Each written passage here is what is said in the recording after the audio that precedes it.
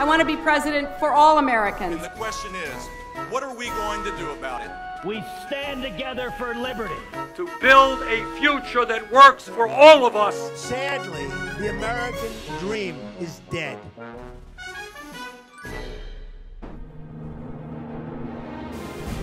Hey, Enzetamine here.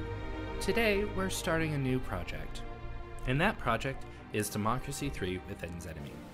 Today's video is going to be a brief overview of what the game is and what our project is going to be for the next several months. Now, I am still going to be doing Heroes of the Storm content, so don't worry, that's not going to go away. But in addition to that, I will be doing Democracy 3 videos, hopefully about once a week. Now, let's talk a little bit about what this game is, what the project is going to be, and what our role is going to be in it. So, as I start playing, I'll start explaining, and I think that'll be the easiest way for us to move forward. So what I'm going to do is I'm just going to start the game, and I'm going to choose a country.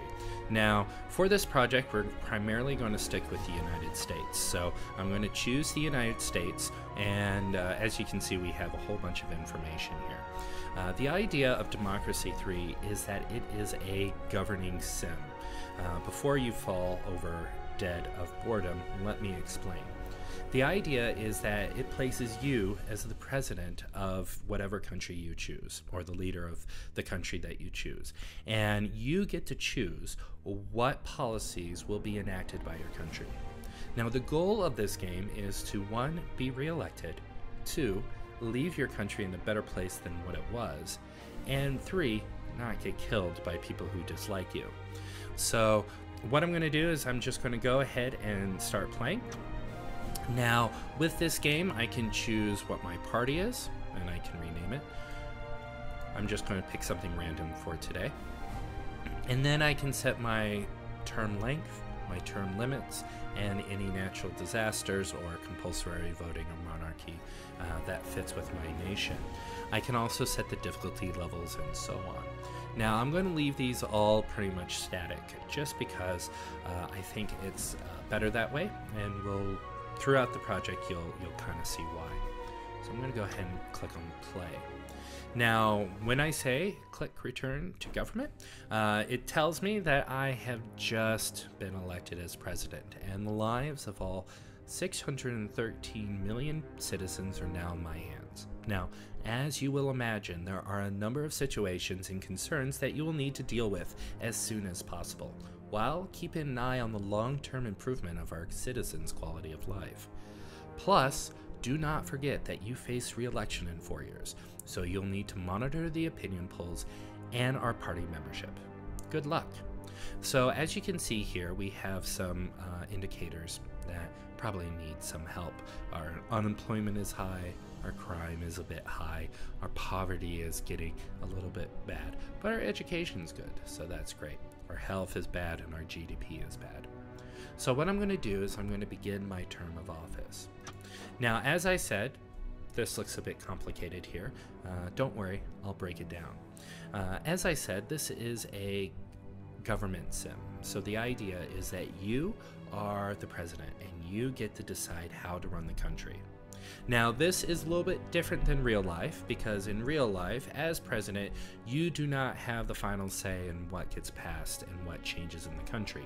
We have a Congress, and that is the House of Representatives and the Senate, who also decide. So in this game, we do have to suspend belief just a little bit and just believe that everything that I do will be changed in the game. Now, let's take a look at what this game is doing, because there's a lot going on. On the top, there is a bar, and this bar is a lot of information. So in the upper left-hand corner, the game is broken down to turns, and there are 4 turns per year, so it's basically every 3 months equals a turn. Now, what you decide or what you can do in a turn is determined by your political capital, which is represented by the number in the upper left-hand corner. Now, your political capital is generated by the loyal members of your cabinet. Now, we'll get into that in a little bit, but the idea is, as long as your cabinet your cabinet is happy, you will have a lot of political capital to make changes and so on. Now, what keeps your cabinet happy? Well, the people do. So we'll get into that. Next, we have our income and expenditures. So right now, as you can see, we are in a deficit. And yes, these are a little bit unrealistic numbers because we deal with trillions now instead of billions. But for the sake of the game, we're going to be dealing with this. So each quarter, I get $833 billion, and my expenditures is about $1.3 trillion. So I have to keep that in mind. Notice that my deficit is at $482 billion per turn, and my debt is $3.5 trillion, so I'm in a bit of a hole. The first thing I'll probably need to do is try to cut that deficit down, so keep that in mind. Then I have a clock that tells me how long my term is running, so we are at the very beginning. And then as we move over, we have a number of symbols, and these symbols represent different things. So I'll click on the gun, and this is my intelligence briefing. Now throughout the game, when I make changes, it's going to make people upset. So as I make people upset, this will be the threat assessment of those people. So as you can see, there are different groups, and as I do things, they'll get more or less angry. So right now, everyone's kind of fine with me. I don't have to worry too much. So I'm going to go ahead and close that. Next, I have a series of graphs. Now, as president, I need to know where everyone is in terms of their support for me and my party. So in this second tab, or the second area, is my polling. So I can look at voter types. So these are a number of different kind of focus groups that are constituencies that make up my electorate. And I can go and see how they've gone up or down as I change policies and enact things.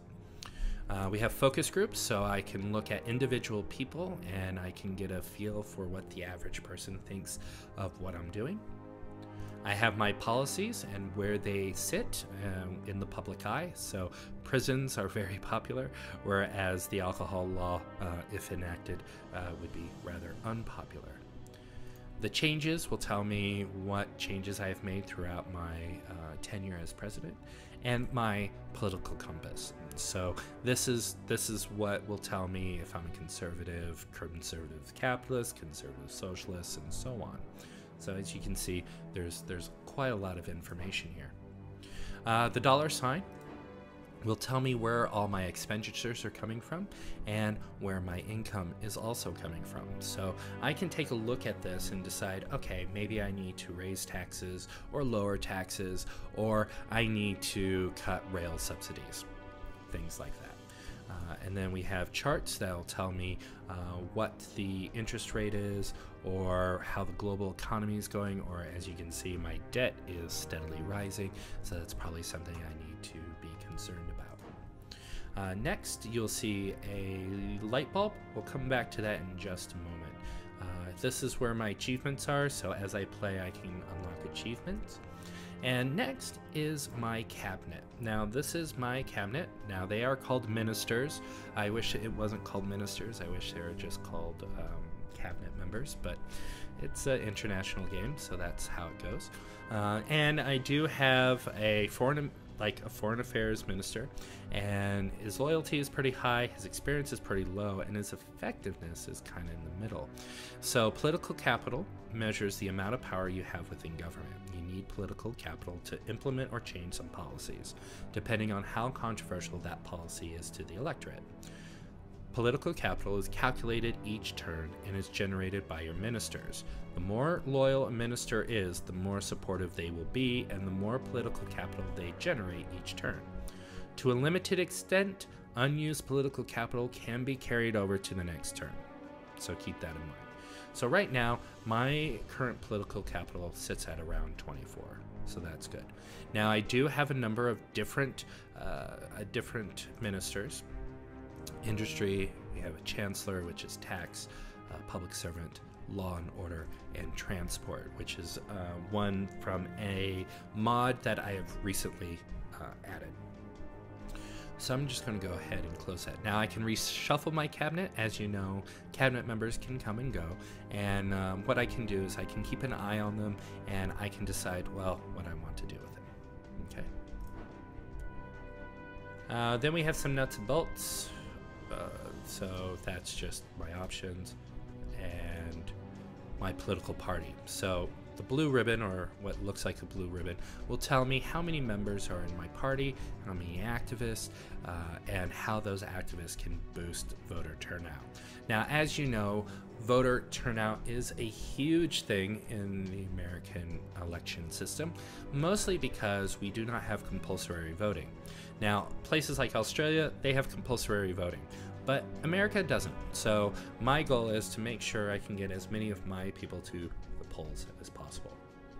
Now, as you can see in the upper left-hand corner, or right-hand corner, excuse me, is the next button. So once I'm finished with my turn, I click on next, and it will advance me to the next quarter.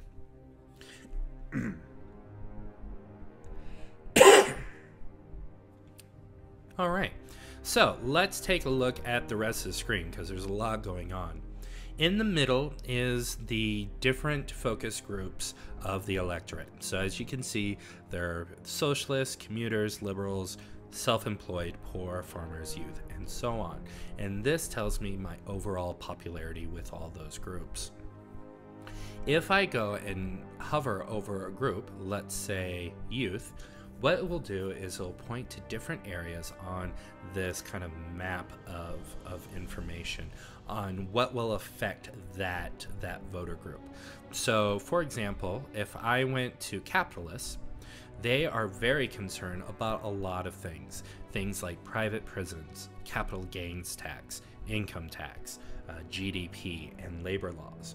Now, what you see here are the things that can positively and negatively affect this group of people. So private prisons will help them. Let's see, small business grants will make them happier. Income tax makes them angry. State pensions makes them angry. So if I want to cater to the capitalist voter group, then what I would do is I would use my policies to help affect that group to like me a bit more. So as you can see, we do have a lot of things going on, and we do have that lovely red, white, and blue look. Go America. So one of the things here is anything that is white is considered a policy. So if I go to, for example, income tax, and click on it, it'll take me to the income tax screen. And here I can look at changing income tax. So through the slider here, I can decide to raise income tax or lower it. And as you can see, when I make the change, you can see the different voting groups kind of reacting differently. The more red means the more angry, the green means the more happy. And as you can see, down here in the kind of lower mid-right area, will tell me how much political capital will be needed for me to make these changes. Right now, in order to raise the income tax, I would need 30 political capital to do so, which I do not currently have. To lower it, only takes 7 political capital. And to cancel it, 13 political capital. If I want to cancel all income taxes, all I have to do is cancel the policy. I'm going to revert the changes here and close it. And then I can move on. Now, if I hover over income tax, there we go, it will tell me what areas will be affected. So first, the voter groups in the middle will be either positively or negatively affected.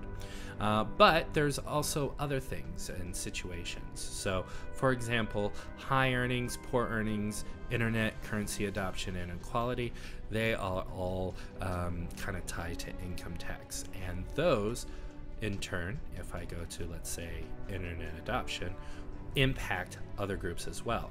So as you can see, brain drain, middle earnings, technology, youth, income tax, sales tax, and so on. So as you can see, this is a pretty kind of interconnected web of events policies, and kind of situations that kind of all feed into what the electorate thinks of you. So if I go to a red area, for example, these are generally negative things that go on. So if I hover over this red one here, rare earth crisis. So it's talking about rare earth minerals, I'm assuming. And we can see what affects that. So foreign relations, productivity, uncompetitive economy, and technology. Now you can see technology is very much affected by the rare earth crisis, mostly because technology uses a lot of those rare elements. But the speed of the arrows tells me that this will more greatly or less greatly affect the areas. Now, everything here, there's a lot that's going on here, but there are even more policies that I can enact, and that is through the light bulb here at the top. So let's click on this. So here are a number of different policy ideas that I can enact that are currently not enacted within the nation. So for example, if I wanted to, let's say, introduce an internet tax, I can do so. Right now I don't have enough political capital to do that, but what I can do is if I did have enough capital, let's say recreational drug tax, I can go through and say I want to implement this, and it'll take 1 quarter to implement, and it'll cost 8 political capital, and it'll tell me what the cost and the income is. Now, of course, if I did do recreational drug tax, that means that it will impact other things like crime and police and things like that. We do have a number of different categories that we can choose from, and I have put in a couple of add-ons with this game so that we do have a little bit more choices that reflect the reality of the world. So let's go ahead and close that. So as you can see, as I go through, let's say, for example, I am going to, what I'm going to do is I'm going to lower taxes. Let's take it down to 21%, and I'll apply the change. Confirm changes, sure. There we go. And so I've done that. I'm down to 17. Maybe I'll go to handgun laws. Now, with handgun laws right now, we're not allowed to have any machine guns. Now, notice raise and lower.